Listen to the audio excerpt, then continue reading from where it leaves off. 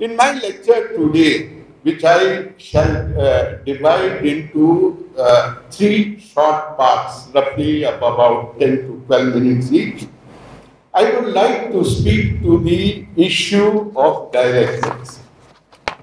The term dialectical materialism is fairly well known even today, one may say, and it is the correct term to describe the worldview of those who describe themselves as communists, especially if they belong to the organized left. One part of the term is easily recognized, namely materialism. People are very familiar with it. It continues to have some acceptance in academic and intellectual circles, at least as a pragmatic philosophical view.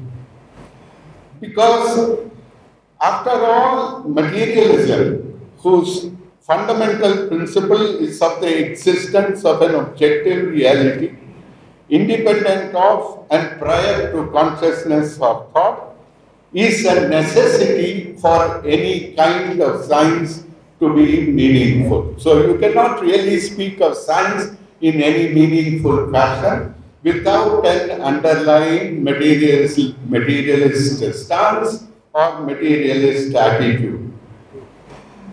If the world itself were merely the projection of thought, or our theories of the world were merely the result of our trying to describe it based on our perceptions, then of course there is no explanation for why science and technology are so successful. Successful in not only understanding the material world around us, but also being able to transform it. So the success of science and technology presupposes that we are dealing with an objective reality, an objective world, because we can then also transform it. But the issue at hand that I would like to address is dialectics. And grasping this relationship between dialectics and materialism has been one of the great challenges of Marxist thought. In consolation, perhaps we can say that dialectics is a young science, that the dialectics in philosophy is still perhaps just out of its childhood. When we consider the other philosophical traditions and philosophical views that dominate the world and the thinking of people across the world, dialectics is a latecomer. But nevertheless, this has raised serious issues, especially for communist movements and left movements throughout the world. So I will speak briefly to three issues. First, I want to talk about why dialectics is essential to a consistent view of materialism. It is quite simple, as a matter of fact, but we often forget to remind ourselves of this very simplicity itself. Second, I will briefly indicate how dialectics is as fundamental in a philosophical sense to contemporary science as it is to materialism. There will not be time to go into detail, but I will just briefly indicate. Thirdly, I'll very briefly talk about Engels' 3 laws of dialectics, how to go beyond these, and try to illustrate with a couple of brief examples from political economy what Engels meant by referring to the inner interconnection of the 3 laws of dialectics. So, what is dialectics? So, without going into a more complex definition, as an introduction, we may say it is the worldview that recognizes as fundamental the perpetually changing, transformative nature of the world, both natural and social. The world is constantly changing. It is full of transitions, as the philosophers may call it, especially dialecticians. And Engels puts it very well when he says, when we consider and reflect upon nature at large, or the history of mankind, or our own intellectual activity. Notice that he covers all three. He covers the study of nature, he covers the study of society, or the process of human thought, human thinking. He says at first we see the picture of an endless entanglement of relations and reactions, permutations and combinations, in which nothing remains what, where, and as it was, but everything moves, changes, comes into being, and passes away. So, this very beautiful passage is actually little noticed sometimes by comrades. It comes from a very well-known text, Socialism, Utopian and Scientific. But unless you are looking to learn dialectics, very often these remarks go unnoticed. So he talks about how from the ancient Greeks, this was very much noticed by thinkers. Of course, outside of Europe, Buddhism is one of the philosophical traditions known for its recourse to dialectics. Recognition of the impermanence of existence of all was fundamental to Buddhism. According to one of the suttas, immediately after the Buddha's very first sermon, one disciple is said to have explained, whatever has the nature of arising has the nature of cessation. So it's very beautifully put, goes to the very heart of the starting point of dialectics. Let us not, however, be overconfident and assume that this part is entirely obvious. As students of biology will tell you, the problem of aging, which of course is the transition towards eventual cessation, is a subject even today of scientific research. And in what manner does it affect different parts of the animal and plant kingdom, how it affects different species, even today is a subject of study. So the point to make here is motion and change are as fundamental to the world as objective reality.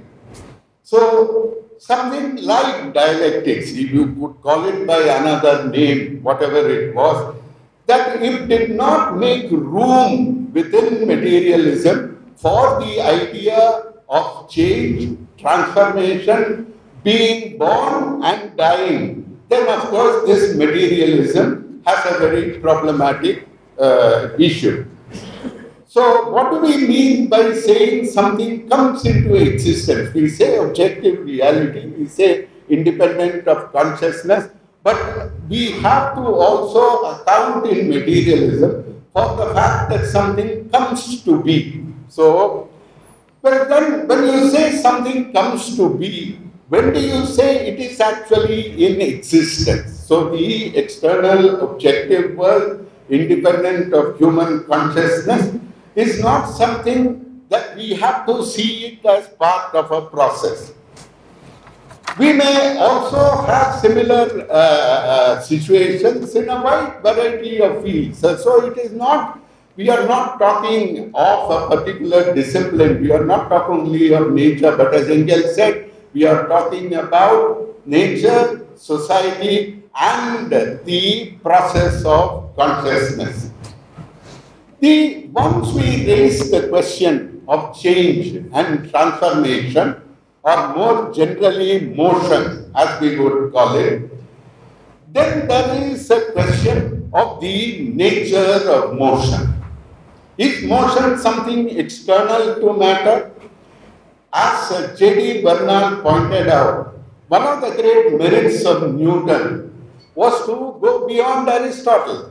From Aristotle, the received view was that motion was the result of overcoming friction. The first law of Newton, which all of you are familiar with or should be, says very clearly that motion is an intrinsic property of matter. It dealt only with motion in flat space. It dealt only with ordinary classical motion. But at the next level, when we eventually came to the theory of relativity, we saw that matter itself, the motion of matter, was inseparable or indistinguishable from the gravitational aspect of matter itself. So it is important, therefore, to have this in view. In the social sciences, if you did not account for motion, if you did not account for transformation, it opens the way to all kinds of psychologism. And this was something that Marx, of course, was very quick to note in the context of his critique of Feuerbach. Finally, I think dialectics is important to materialism for reasons that I will not go into in great detail, but which is the fact that it gives materialism a much more rigorous, self-contained formulation. See, you cannot simply, if you are taking a worldview, if you are taking a philosophical view of the world, in that worldview, you cannot simply say matter and motion, and then the subject is over there. That's not possible. So you have what are called different categories. These are philosophical concepts, and these are like chance and necessity, possibility, or you have form and content, appearance and essence. Where do such categories come from, and how will they arise in a systematic way? And this is something that really comes only with dialectics. So, with this, I hope to have made the point to you that materialism is all very well, but accounting for motion and change, for transformation, accounting for the fact that objective reality itself is changing and in transformation, and also eventually accounting for the correct way to think about it and to learn about it, requires something more than materialism can provide. By itself, what materialism was historically as a philosophical tradition. So it is dialectics. And it was the dialectics, of course, had an independent development and independent history. But in the work of Marx and Engels, there began the transformation of dialectical materialism, not simply as two aspects of two philosophical traditions that were joined together externally, so to speak, but that came together in an internal unity. So if you go back in history, like Buddhist dialectics, etc., the ancient dialectics was always skeptical. You know, Zeno's paradox, which is one of the great contributions to dialectics, ends with saying that there is no such thing as motion. So, so it ends in skepticism. For Buddha, it was the question, don't ask deep questions about existence. So that was the Buddha's reaction from his dialectical view. So a non-skeptical view of dialectics, a positive view of dialectics, is a modern phenomenon, but it is with Marx and Engels in their internal unity of dialectics and materialism that you realize that neither of the two is separable from the other. So in the philosophy, let me turn to making some remarks about contemporary science and dialectics. One thing, of course, is, as Lenin was the first to remark, and Marx, of course, also in his own way, Marx and Engels noted it, the work of science is instinctively materialist. That I have already said. But Marx and Engels were one of the first to point out that the work of science is also instinctively dialectical. It's not simply dialectical in the sense that our theories of science are changing, but that, as Lenin was later to explain very simply but very elegantly, it is because of our exploration of nature, our constant overcoming different layers, so to speak, or different going deeper into the structure of the natural world, that our theories also change. Our scientific theories also change. So, well before we heard of Thomas Kuhn, Lenin, and it was followed by Christopher Caldwell, etc., had a fairly, I must say, the outline, if you wish, or even more, of a materialist understanding of the theory of scientific revolution. So, change, transformation, etc., are now routine even in the physical sciences. So, in the physical sciences, cosmology was a discipline which was simply about, it was very speculative. Today, cosmology is partly even an experimental science, though theory plays a very important part of it. So, I will not go into elaborating much more in detail, and I would refer you, if you look at the printed version of this, to an earlier article where I have described at length the dialectical dimension of contemporary science. But at the same time, in the history of dialectics, science and the advance of science has produced some very important challenges, and that have been, fortunately and partly unfortunately, the part of the history of dialectics, and also its implications for the left and communist movement. So one thing is, where is dialectics most clearly visible? And it is not very surprising that it is in human affairs. Perhaps dialectics is readily can be illustrated. If you think, therefore, however, when it comes to human affairs or the study of society, ideology plays such a confusing role that perhaps intermediate between the physical or mathematical sciences and the study of human society, the exemplar for the study of dialectics is biology. So, biology, that was realized by Hegel himself, that was realized by Marx and Engels. When Darwin's Origin of Species was published, Engels stood in queue to get one of the last copies, and Marx, having read it, exclaimed, the proof of our theories in the natural sciences of our time. So Marx wrote to Darwin asking him to write a preface or permission to dedicate the second edition of Capital to him. The letter can be seen on the website Charles Darwin Online. Unfortunately, there is no record of Darwin's reply.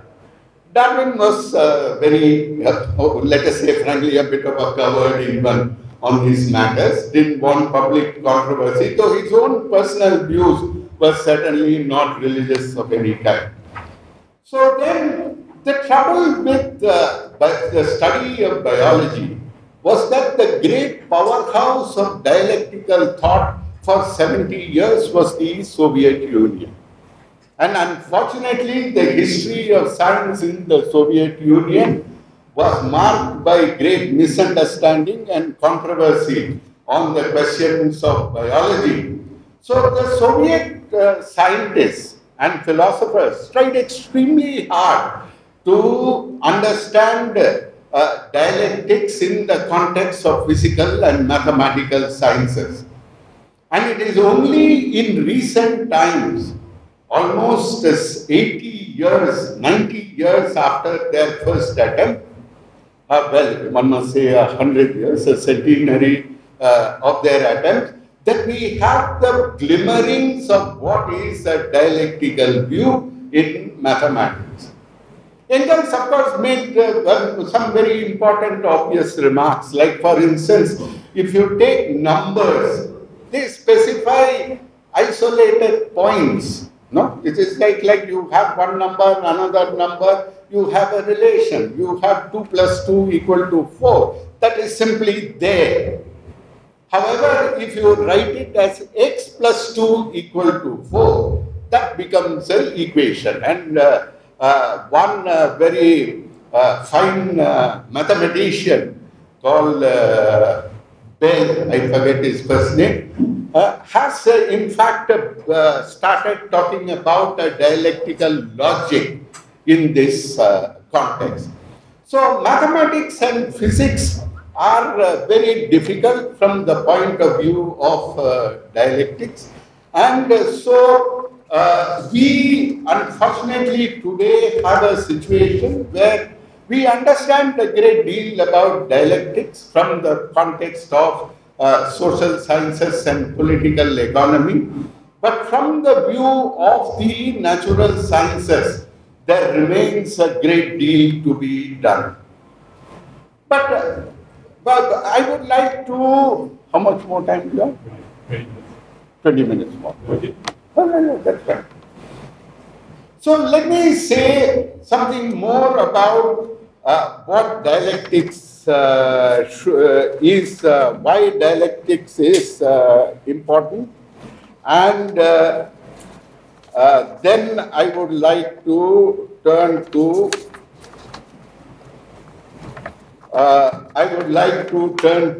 illustrating some of the or rather, what is the reason, or both the reason and why, as a movement in this country, we should also be keenly aware of dialectics. So let me turn at this point, but before I shift to the next subject, let me say that the challenge from mathematics for dialectics has been particularly important. So mathematics, in its effort to understand calculus, continuous motion, and all those kinds of things, after a work of a century and a half, came to the conclusion at the beginning of the 20th century that there is no such thing as continuous motion. And the only thing was that it was a jump, so to speak, discontinuous jumps, which was motion. And this is, however, our illusion thought of it as continuous movement. This was a blow, and Bertrand Russell, the great, I must say, he has a very progressive reputation politically, but philosophically he was an implacable enemy of dialectical materialism. So he said, Hegel, who started dialectics, had the whole thing wrong, There is no such thing. So he said it very beautifully, Bertrand Russell. He said there is no such thing as a state of change. All you have is a change of state. So meaning things jump. There is no state of change where things are changing. But fundamental to the dialectical view of motion is that motion is a contradiction. So when you say something is in motion, a thing is in motion, the classic dialectical understanding is that it is and it is not there at the same time. Now, of course, this is very, a point you can defend in words and philosophically. But to convert it into mathematics has proved impossible for 70 years.